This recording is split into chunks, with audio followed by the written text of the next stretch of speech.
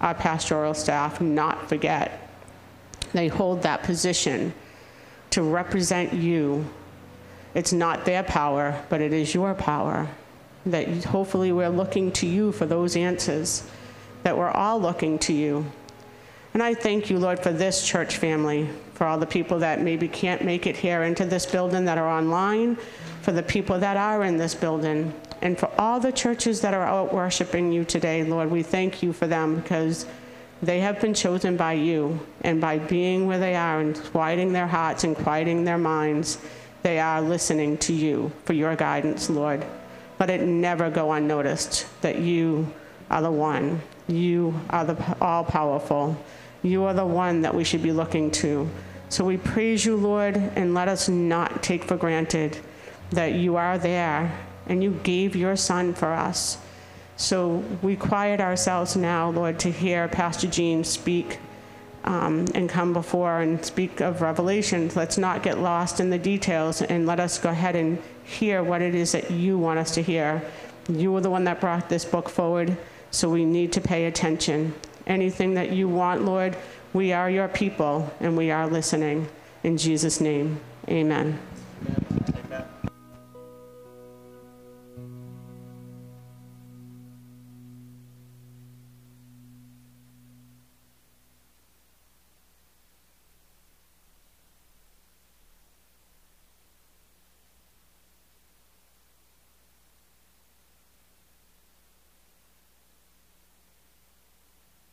Good morning.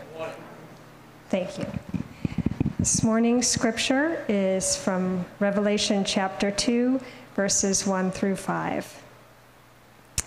To the angel of the assembly in Ephesus write, these are the words of him who holds the 7 stars, which are the 7 messengers of the 7 churches in his right hand, who goes about among the 7 golden lampstands, which are the 7 churches.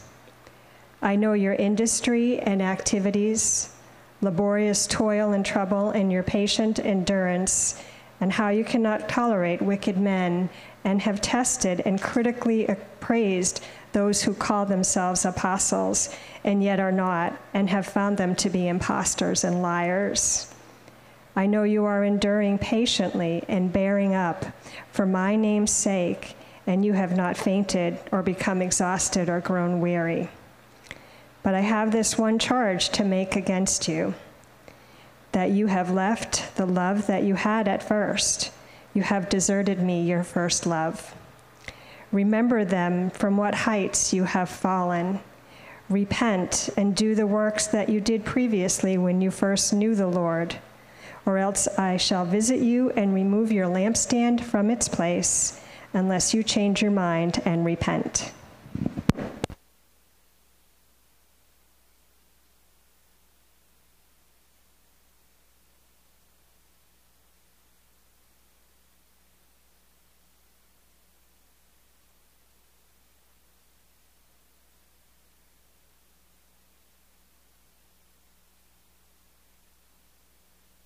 As you know, probably, it's Testimony Sunday, and I'm going to share a brief word, but I also think I'm ready to retire from electronics because I really hate for the. We have been fighting this ghost in the machine for the last week and a half, and right now everything is running except the broadcast, believe it or not. So we'll figure it out. But anyways, many of you have been praying for my brother Paul. And Paul had an MRI this week, and I would love to give the report that the cavity was clean. The cancer, as far as they can tell, is gone at this point. Now, this is a good thing because obviously the type of cancer my brother has is terminal. It will eventually come back, but what's happening right now is the treatment that he has been getting has been very, very aggressive, and it's been killing whatever cancer cells there is, and he's wearing this funky bathing cap thing. It reminds me of what my mother used to wear on the beach in the 50s. But it's got all kinds of electronics and whatnot attached to it, and it's sending impulses to that area of the brain where the cancer was growing to kill the cells. So this is really, really good. Everything stays the way it is. He could live another 5 or 10 years, you know, with God's grace. But my sister-in-law said to me, Mike, thank you for praying, and tell your church thank you for praying. And I said, we're not done. We're not done. So people, testimony this morning, and you guys already know this, God does answer our prayers. God bless you, and thank you for praying for my brother.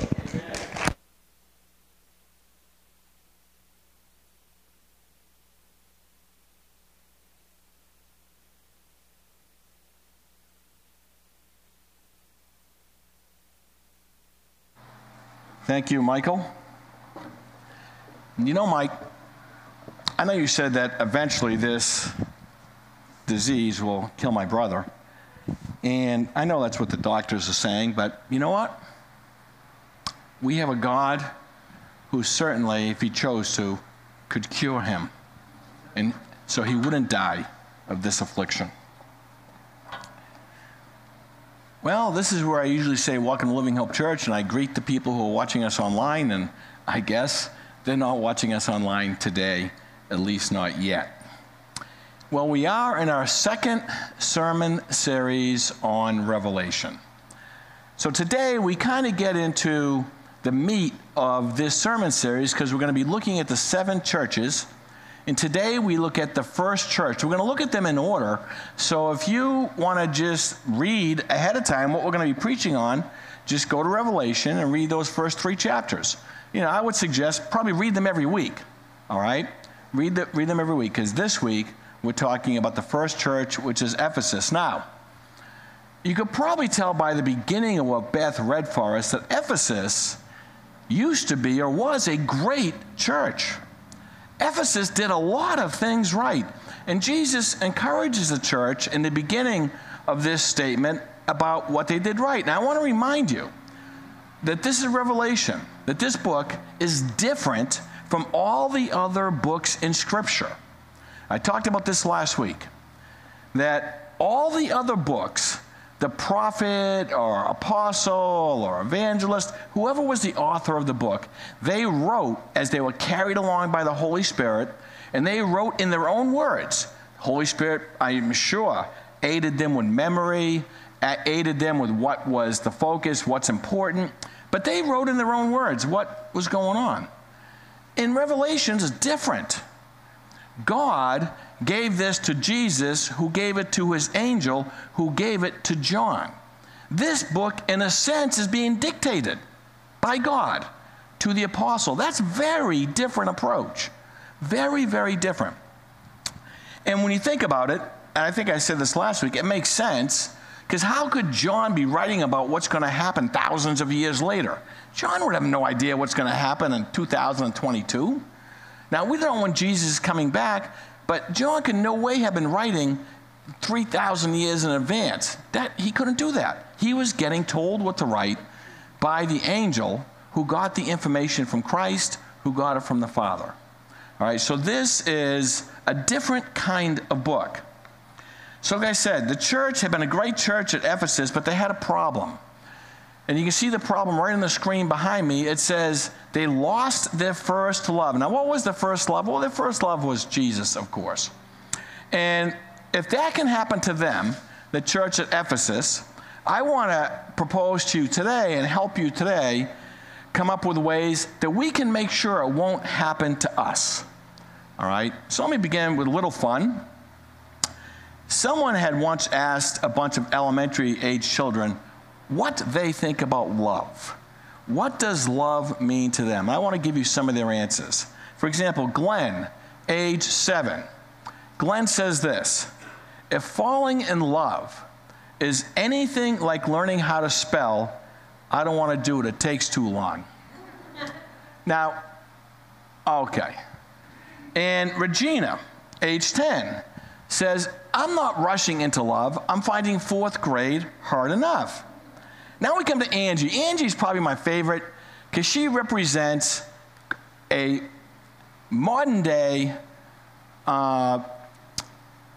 liberal female in our culture. And she's 10, so I can imagine what her mother's like. This is what she says. Most men are brainless, so you may have to try more than once to find a live one. And like I said, I can just imagine what Angie's mother is like just by reading her a quote about love. David, age 8, says, "Love will find you, even if you're trying to hide from it. I've been trying to hide from it since I was 5, but girls kept finding me." And the last one I want to go over is Manuel, age 8. Manuel says this, "I think you're supposed to get shot with an arrow or something, but the rest of it isn't supposed to be painful." Well, as Manuel gets a little older, he'll find out that love can be painful, right? So that's what elementary school children think about love. Now, what about science? So I'm going to go from one extreme to the other. What does science have to say, modern science, about love? Science tells us when people are in love, their brain lights up. I'll explain that in a minute. They said that when you're in love, your eyes light up, your face lights up, and it says, so do 4 small parts of your brain. They did a research at the University College in London, and what they said, there are some very common denominators about love in every human being. They said when they tested subjects and showed all of the subjects pictures of their sweetheart, that certain areas of their brain instantly lit up. And of course, that meant there was a higher flow of blood going to those 4 small areas of the brain. They said it happened with everyone. And they also said something else interesting happened when they showed these pictures to those people, that there was reduced area or reduced blood going to 3 large areas of the brain that are associated with depression. And they said that's just a scientific fact. These 4 areas of your brain light up because you're getting more blood flow, and these 3 large areas of your brain, they kind of have less activity because they're getting less blood flow, and those areas are all the ones related to depression. In our text this morning, Jesus is rebuking the church at Ephesus. Now, in Della's prayer today, she said something like, I'm going to paraphrase, when we get into Revelation, let's get into what's important, and she didn't say forget the small stuff, but that's the way I heard it. I know she didn't say it that way. So today, I'm just going to focus on the big stuff from the church of Ephesus, and the big thing is this: they've lost something. And we all know what that is, their first love. And Jesus rebukes them for it. Let me read you from the NIV what Jesus says. He says, nevertheless, I have this against you. Now let me stop there. He's saying, nevertheless, I have this against you, because he just commended them for all these good things that they had done. He said, you did this, it was good. You did this, it was good. You did this, it was good. Then he says, nevertheless, I have this against you, that you have left your first love. Remember, therefore, from where you have fallen. Repent and do the first works, or else I will come to you quickly and remove your lampstand from its place unless you repent. It's kind of like Jesus is telling the church at Ephesus, your brain no longer lights up when you think about me. No longer does that. How did that happen? How does somebody lose their first love? That's an important question for us here this morning. If I'm going to give you advice how not to lose your first love, how does it happen in the first place? I mean, do you lose your first love like you lose a set of keys? Or you lose the TV remote? Is that kind of how it happens? Well, let me say the answer to that question is this. Yeah, and no. Both at the same time. I've known people who have lost their first love. We had a pastor here, Mary Ann. Some of you know Mary Ann, right? Mary Ann was on staff, working towards ordination. She comes in one day, and she tells us she no longer loves Jesus. She thinks that he's phony, he never existed, and that she's going to go off and follow her own path in life, basically exploring other religions and the occult. She was on staff here as a pastor. She lost her first love. I mean, it was kind of stunning to all of us who were on staff. Like, what? What are you talking about? She told me, because I had a private conversation with her, she said, Gene, you've drank the Kool-Aid. I said, what Kool-Aid? The Christian Kool-Aid. Because there's no such thing as Jesus. Okay? Now, she lost her first love, clearly. Let me tell you how people lose their first love. They don't wake up one morning and say, oh, today I'm not going to love Jesus anymore. No one does that. No Christian would ever do that. And in fact, if they give it any thought at all, if they realize that it even had happened, they might say that their love for Jesus was missing. They would say it feels like they've misplaced that love and they don't know where Jesus went. Well, let me tell you this. This is a fact. People don't misplace their love for Jesus, ever. They replace their love for Jesus. They don't misplace it. They replace it. That's how this works. It's like the man who loses his love for his wife and runs off with another woman. Most adulterers don't wake up in the morning and say, you know, everything's going great, but today I'm going to leave my husband or wife. That's ridiculous. Of course it never happens that way. I once had a man and his fiance come into my office about 15 years ago and want me to marry them. They had both been through divorces, and so I take marriage very serious. I asked them what happened in the divorces, as I always would with any couple. And she explained what happened to hers, and he said, well, we just fell out of love. I said, how long were you married? 5 years. When did you fall out of love? Around year 3. How'd that happen? I don't know. We just fell out of love. And by the dismissive way he answered my question, I knew this. He would fall out of love with that lady sitting next to him as well. And I wanted nothing to do with marrying them, and I told them so. He was telling me basically he just lost his love for his wife, kind of like he lost his keys. It didn't bother him in the least, but see, I doubt he misplaced his love for his wife. More than likely, he found someone else who replaced her love. This reminds me of a seminar I was at 15, 20 years ago. It was preachers. I'm trying to think. I'm not sure if I was ordained then or not. Maybe I was. And this seminar was conducted by a counselor. And this is what he said. April is here today, and I warned her about this part of the sermon. This is what the counselor said. The counselor said this: pastors, be aware of your church secretaries. That's what he said.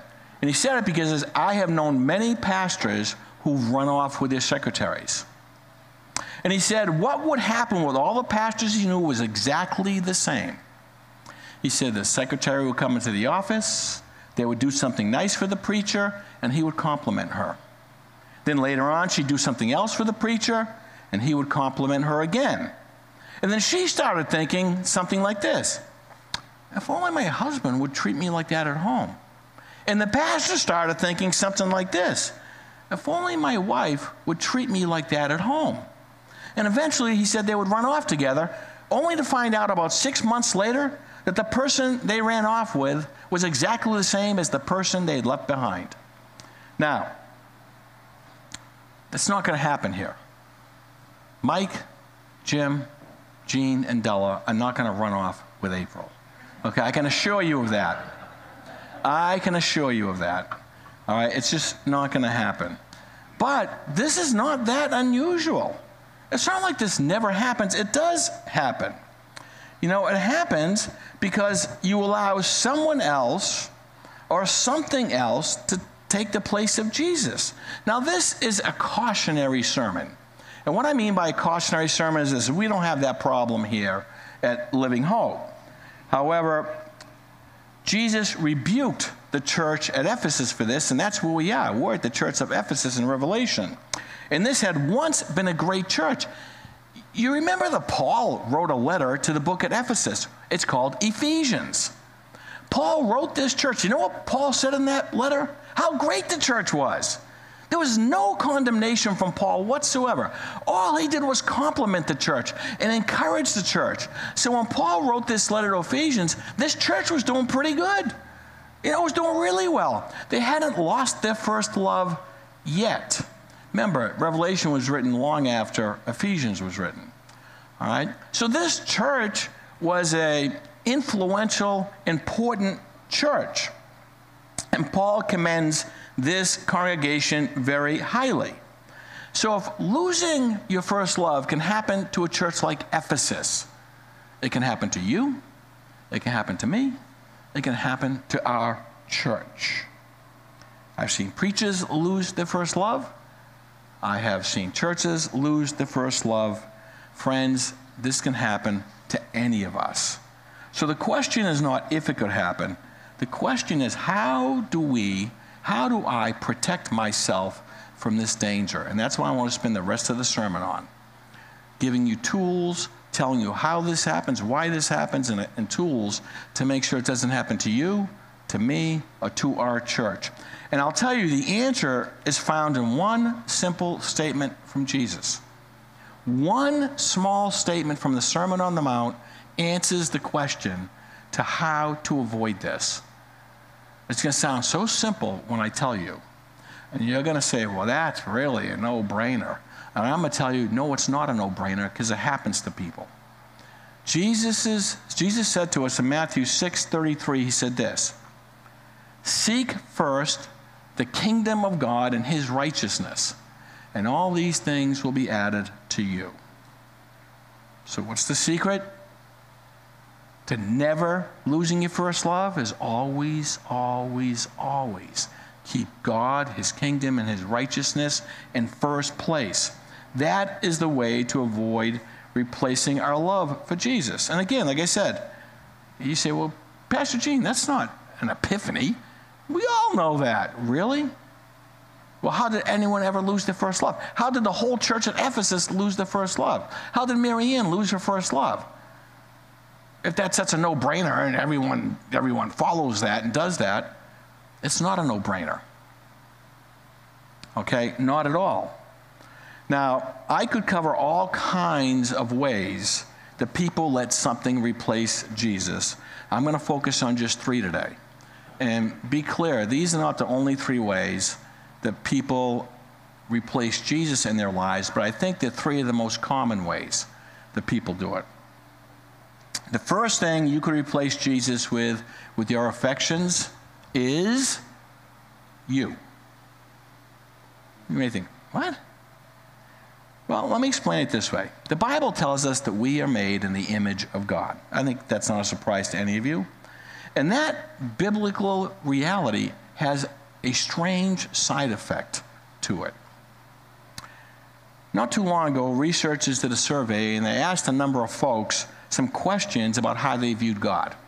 They asked them what they thought of God's priorities, what about God's view of mankind. Then they took those same exact people and asked them another series of questions, and those questions were how would they describe themselves and their own priorities, etc., etc. And these researchers found something very intriguing after they put all the data together. What they found was this, that how subjects viewed God was remarkably similar, like how they viewed themselves. In other words, these folks tend to view God, or people tend to view God, as an extension of themselves. Now, on the surface, I would say that's not necessarily a bad thing. That is until folks begin to develop what I call, and what is called by counselors, a God fixation. And that's what people begin to think, that God is like them. And that he thinks like them, he has the same priorities as they do, he has the same objectives as they do. And when that happens, folks begin to think like this. Well, any decision that I make, well, that's God's decision. Right? I mean, because God and I think the same, I'm his follower, so whatever I think and whatever I want to do, that's what God wants to do. Now, there are church members who get this God fixation. And see, they don't have to listen to God. And they don't have to listen to Jesus. And you know why? Jesus listens to them. And you may think this is silly. All right? But if they don't get their way, someone is going to pay. And the reason is, this is all not on purpose. This is all because they're speaking for Jesus. So they're speaking for Jesus, and therefore, you know, what they're saying is right. I had this, I experienced this firsthand in my family, firsthand, right here at Living Hope. I'm going to tell you a story without naming names, except I'm going to name my mother-in-law. Elsie, you awake? Elsie? Are you awake? No? Okay. Well, I'm going to talk about you right now, so you may want to be awake for this part, and you can correct anything I say if I'm incorrect. A number of years ago, I can't tell you how long ago, and I can't even tell you the issue. The issue either was De Palma, something to do with building the new parsonage, or something to do with Elliott Street Church. I don't know what issue it was. It was one of those two issues. And the church was having an all-church vote about one of those issues. And the church voted, and it was 28-2. 28 people said yes, 2 people said no. And what had happened is Elsie got a phone call from someone in the church who was upset and asked her why she voted no. That's not the right thing to do. You shouldn't vote no. Now, Elsie told the person, I didn't vote no. They didn't believe her. Now, let me tell you what happened. I know who voted no, Linda and I. I voted no because I knew things you guys didn't know about what was going on. If you knew what I knew, you probably would have voted no as well. So I know who the 2 votes were. I was 100% sure. I voted no, and Linda voted no. I knew Elsie voted yes. So this person calling her up and giving her a hard time had no idea what they were talking about. But yet, you're wrong for voting no. That is bordering on a God fixation. I'm right, you're wrong. We have private votes in the Church of the Nazarene for a reason, right? They're private. No one knows who votes when we vote. They're supposed to be that way. But I experienced this when someone in the church got very upset that Elsie voted no, and she was not right. And when by the way, I talked to this person, I called this person, I told this person that I voted no, and my wife voted no, and asked this person if they wanted to yell at me. They didn't. And so friends, this can be a problem. We can be the problem. Now, how do you know if you're falling into this trap of this God fixation? Because no one does it on purpose. Well, if you catch yourself saying, this is my church, that gets a little bit iffy at that point, because we know it's not my church, it's Jesus' church. And I can understand you saying, I belong to this congregation, so it's my church. But these folks take that kind of statement to a whole new level. But that phrase doesn't have to be said. If you catch yourself getting upset with a church decision and then making sure others know of your displeasure, and you work at making the lives of others uncomfortable, people who do that are on their way to losing their first love. They have replaced Jesus with themselves, and that's never a good thing. Okay? Another area where people replace Jesus with themselves is with their family. Now, I hope you're not hearing this verse for the same time from Matthew 10:37, but it says this: whoever loves father or mother more than me is not worthy of me. And whoever loves son or daughter more than me is not worthy of me. That's Jesus speaking, by the way. Those are his words. And if you're hearing this for the first time and you're saying to yourself, wait a minute, what's Jesus saying? I shouldn't love my family? No, that's not what he's saying at all. The Bible is crystal clear. It says a man is to love his wife. A father should not provoke his children to anger. And a man is to provide properly for his family. And if a man doesn't do these things, he's worse than an infidel. The Bible repeatedly drives home the fact that we should love our families. But what Jesus is saying is this. Let me be clear. He is saying if you love your family more than him, you've got your priorities out of whack. Because if Jesus comes second to your family, sooner or later, Jesus is going to have to bow down at the altar of your family. Now, how will you know if you put your family ahead of Jesus? Again, ask yourself some questions. Is church a priority, or do other activities take precedent? I mean, what if you need to be out of town and you can't come to church here? What about that? I mean, we have several people who every year show up at our church at the same time. There's one guy from Florida that I'm thinking of right now. He comes to our church the same time every year. He's on vacation. His mother lives in the area. I think that's why he comes here. Comes to a completely strange church that he saw us online, but he comes every year. And you know why? He loves Jesus. And he's not going to miss church because he's away on vacation. Okay? What about you? What about you? Second, do you make sure your children know how important it is to go to church with you? Now, listen, when your children, I'm not talking about when they're married and they have kids and they're on their own, they're not living with you. But I'm talking about your 4, 5, 6, 7, 8, 9-year-old children. Do you let them know it's important to go to church with you? In fact, as a parent, do you just make an edict? They are going to church, period?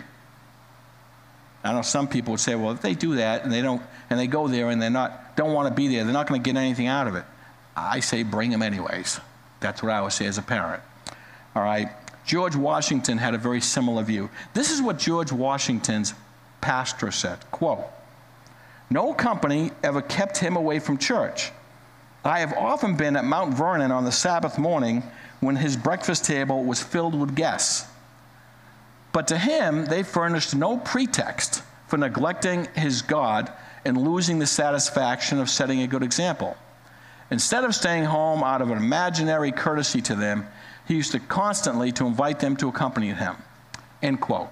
So basically, if you visited President Washington on Sunday morning and you didn't plan to go to church, you had to figure out what to do with yourself because he was going with or without you, period.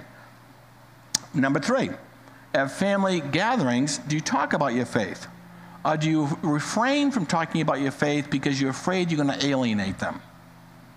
The best way to ensure that Jesus is always first is to put him first ahead of your family. And I know that's hard to do. That's something we have to do consciously, okay? It's hard to do. Another thing that folks replace their first love for Jesus with is simply one word, stuff.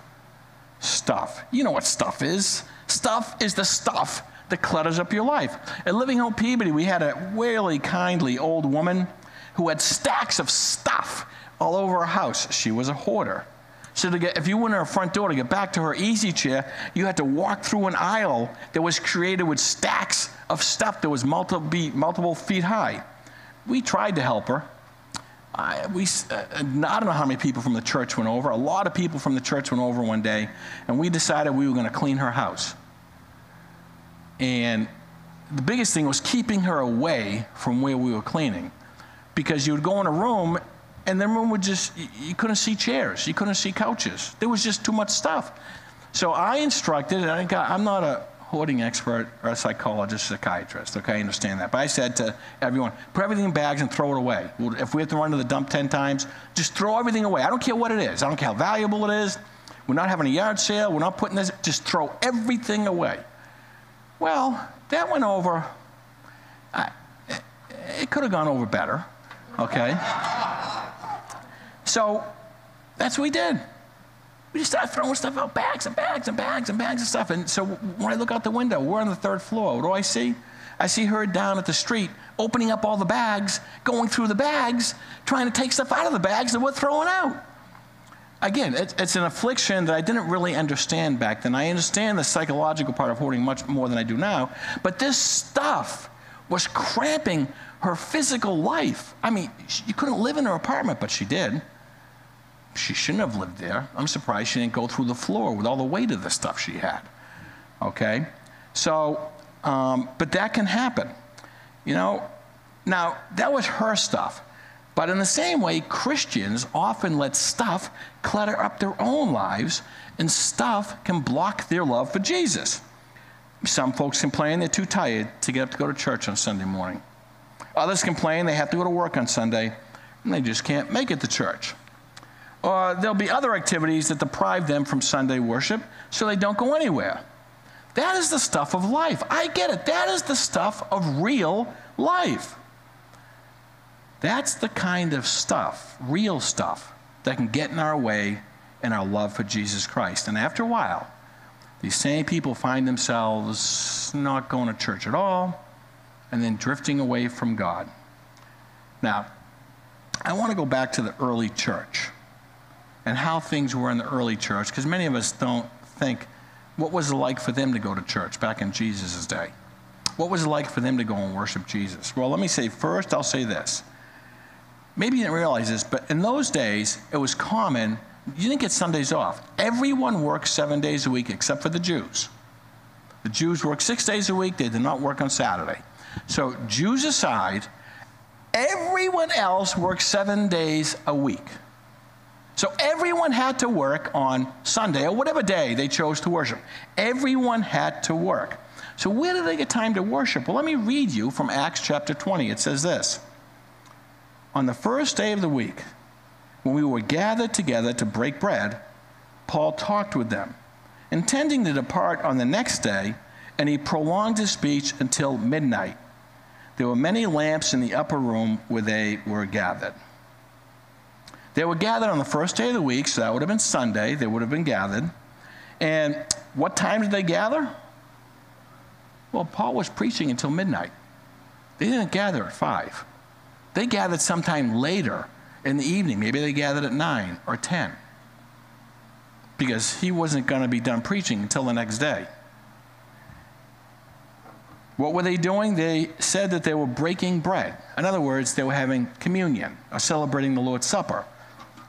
Now, Paul was there. We can take that for granted, and he was the preacher. But really, the highlight of the evening, the real meat of the evening, was communion. They may have studied Scripture, they may have prayed, but every week they gather on Sunday night to take the Lord's Supper to honor the sacrifice that Jesus made on their behalf. Now, why would they go so much out of their way? Why would they be in church at midnight when they have to get up at 5 in the morning to go to work the next day? Why was it? Because Jesus was first. Because they loved Jesus. Have you ever seen a teenager in love? Or do you remember back when you were, I don't know when you had your first love, if you ever had a big love. I had one when I was 14. But let's say you were 13, 14, 15, 16, 17, maybe even young college kids. You ever see two kids who are madly in love with each other? You know, you can barely separate them, right? I mean, you just can't. They're with each other every moment of every day. And when they're not together, they're doing FaceTime, or they're texting, or they're talking on the phone. They are in love. They want to spend time together, a lot of time together. And they're concerned if they stop getting together, that they could lose their love for each other. If you love Jesus, my friends, you'll make time for him. Now, people who don't make time for Jesus, many of them over time just drift away, little by little. Now, if you didn't know this, let me remind you of something. You don't need me to worship. You don't need the worship team to worship. You don't need to be in this building to worship. I hope you understand all that. You know, all you need is to get together with a couple of other Christians. It's not like you're going to go to hell if you miss church for a few weeks. I'm not implying that at all. Please don't think I'm implying that. This is not about church attendance. This is about losing your first love. Those are two different things. You may not come to church for the next 25 weeks and still have Jesus as your first love because you found a home group, because you're in the hospital, because there's some other thing going on. Okay, but if you are able to go to church and you are healthy, you belong in church, period. You belong in church. The issue is this: the more stuff that you allow to clutter up your life, the further you're going to drift from Christ. And my point is this: closeness to Jesus is what speaks of our love for him. To illustrate, I'm going to read arguably the most famous Christian poem written in the last 50 years. I'm not going to apply it the way you think, but I'm sure you know it. I can't imagine anyone here doesn't know this poem, but I'm going to read it anyways. But you're certainly familiar with the picture that is associated with this poem. One night I dreamed a dream. As I was walking along the beach with my Lord, across the dark sky flashed scenes from my life. For each scene, I noticed two sets of footprints in the sand, one belonging to me and one to my Lord. After the last scene of my life flashed before me, I looked back at the footprints in the sand. I noticed that at many times along the path of life, especially at the very lowest and saddest times, there was only one set of footprints. This really troubled me So I asked the Lord about it. Lord, you said once I decided to follow you, you'd walk with me all the way. But I noticed that during the saddest, the most troublesome times of my life, there was only one set of footprints. I don't understand why. When I needed you most, you would leave me. He whispered, my precious child, I love you and will never leave you, never, ever, during your trials and testing. When you saw only one set of footprints, it was then when I carried you. You know the poem, right? It's called Footprints. It's so popular, people use it as art in their office, in their home. They put up the picture, something like that, and sometimes the poem is written on the picture. Sometimes it's not even any words. Why does this poem mean so much to so many people? Because it talks about God's love for us. Now, friends, I hope that's never in question for you. I hope none of you question whether or not God loves you. That should not be a question that you wrestle with. Should not be. And if you do wrestle with that question, talk to someone who loves God. Talk to someone who loves Jesus. Because that should be something that gives us strength and adds to our faith, that we know no matter what we're going through, God is with us, God loves us, God never leaves us, doesn't forsake us. God loves us even when we don't love Him. So the question is never, does God love us? The question is, do we love Him? Do we love Him? Has America lost its first love? Let me show you a news article from this week. This is in USA Today. A couple days ago, Texas school district pulls over 40 books, including the Bible, from shelves amid review. They're taking the Bible off the shelves in school. 17th, what was it, 3 days ago?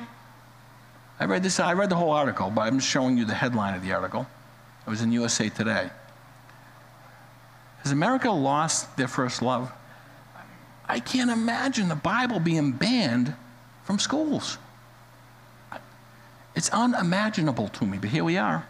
That's exactly what they are doing. Exactly. In America, the Bible being banned. I think America has lost its first love, as a general statement. Now, not all Americans, but America, generally speaking, has. We've lost our first love. Here's a great example from this week's news. Friends, the church at Ephesus, like I said, was a great church. They weren't a good church. They were a great church. And somehow along the way, over a period of 10 or 20 years, they lost their first love. What got in the way? Was it family? Was it themselves? Was it stuff? Was it the culture? Something slowly and gradually took away, little by little by little, their focus on Jesus. And they got to a place where God Himself, who's not wrong in His evaluation, God said to them, you lost your first love. And if God says that, they did. This is not in question. They did. And I would tell you, they didn't want to. I would say, none of them wanted to. It just happened. Over the last couple hundred years in America, this hasn't happened overnight. This has happened with decision and decision and decision over the last 10, 20, 30, 40, 50, 100 years. America was built on the promises of Scripture. Our Constitution was written as with the Bible being its model. The Bill of Rights was written with the Bible being its model. And if you didn't know that, go look it up. I'm not just saying these things, those are factual. With the Constitution being modeled after the Bible, and here we're going to say the Bible can no longer be read in schools or even put in the library shelves. Let's pray. Father, I thank you, God, with your patience for us as a nation. I thank you, God, how you have blessed us as a nation. And I pray, God, that a time is coming real soon when revival will come and this country will turn back to you for wisdom, guidance, salvation. And then in doing so, God, we can go back to being the moral leaders for the world, showing the world what it looks like to be fully devoted followers of Jesus Christ. So I pray, God, for us as a local church that we could do that in this community, that we could represent you well, that we could be ambassadors for Christ wherever we go, that we would never be ashamed to tell someone about the love of Christ, that we would be quick to point them to you, that we would let them know that we will pray for them, regardless if we're in a work situation or a school situation or it's our neighbor, that we wouldn't back away from telling people about our first love. So God, thank you for this reminder from this church at Ephesus, a good church. And Father, I don't know where they ended up. I don't know if they came back to you. We're not sure. We don't know. I do pray, God, and hope that they did. And I ask, God, that we would never get into the place here at Living Hope where we have to come back to you, but that we would just never leave you in the first place. So thank you, God, for this word today. Thank you, God, for your Holy Spirit. Thank you, God, for your patience. I pray this in Jesus' name. Amen.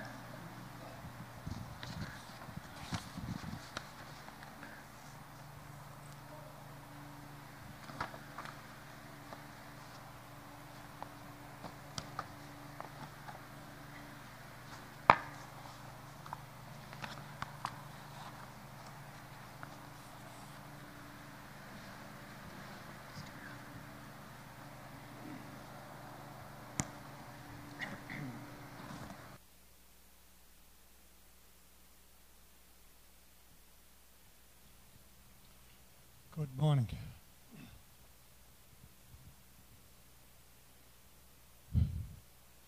Thank you for that good word, Pastor Gene. I'm going to read from Colossians chapter 3. Above all, clothe yourselves with love, which binds us all together in perfect harmony, and let the peace that comes from Christ rule in your hearts. For as members of one body, you are called to live in peace and always be thankful. And that's the key word for our offering. We give it out of thankful hearts. Let us pray. Dear Lord, we acknowledge everything we have has been provided by you. With love and thankful hearts, we present our tithes and offerings to you. May they be used to build and strengthen your church here in Beverly and around the world. In Jesus' name, amen.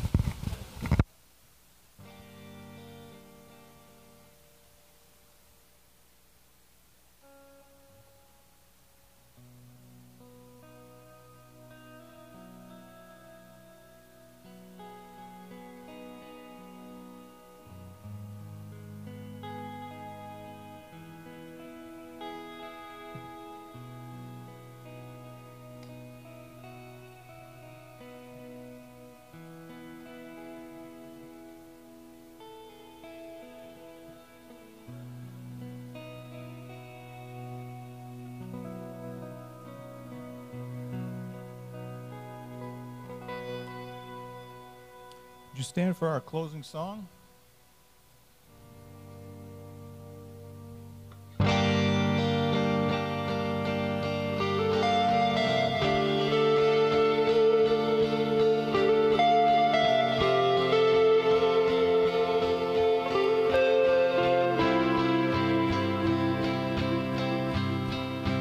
All of creation, all of the earth, make straight a highway, path for the Lord. Jesus is coming soon. Call back the sinner, wake up the saint. Let every nation shout of your fame. Jesus is coming soon. Like a bride waiting for her groom, we'll be a church ready for you. Every heart longing for our King, we sing even so.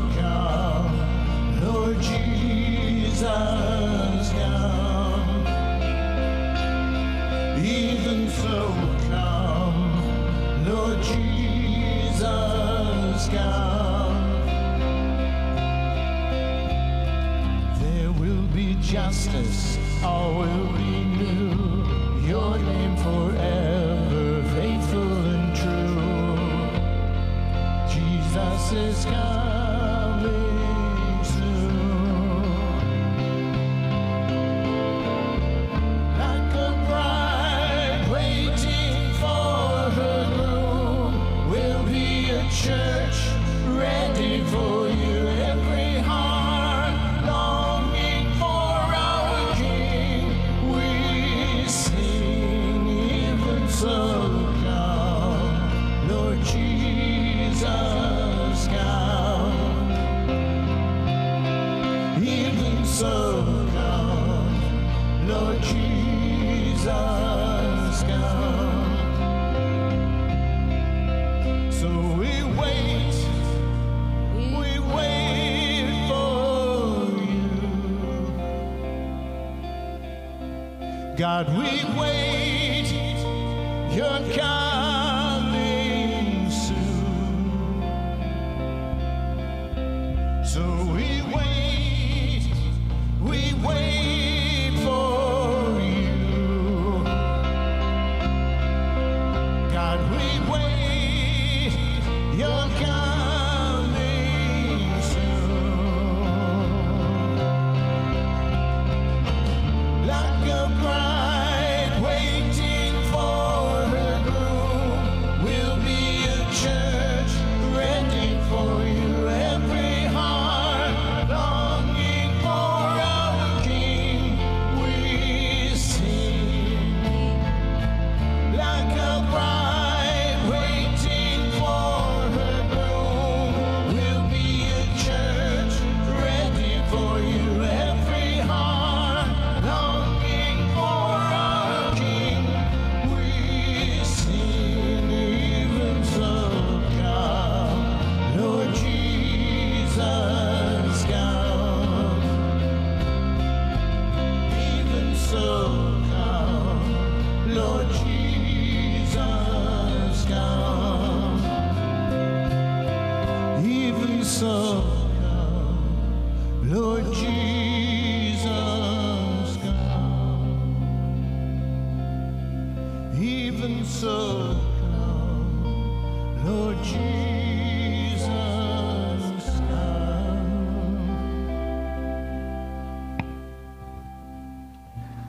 Father, we are grateful for the fact that you are coming again. And as we study the book of Revelation, God, and some of Revelation points to that time, that day, I pray, God, that all of us will not as much focus on the day, but that we will be prepared every day. That we be prepared today for you to come, and tomorrow for you to come, God.